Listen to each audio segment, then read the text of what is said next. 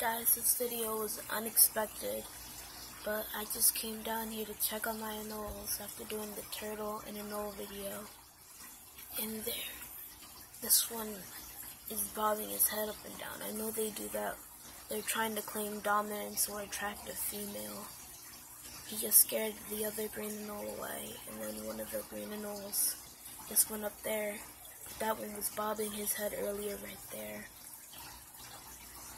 If you guys can help me, please leave a comment down below.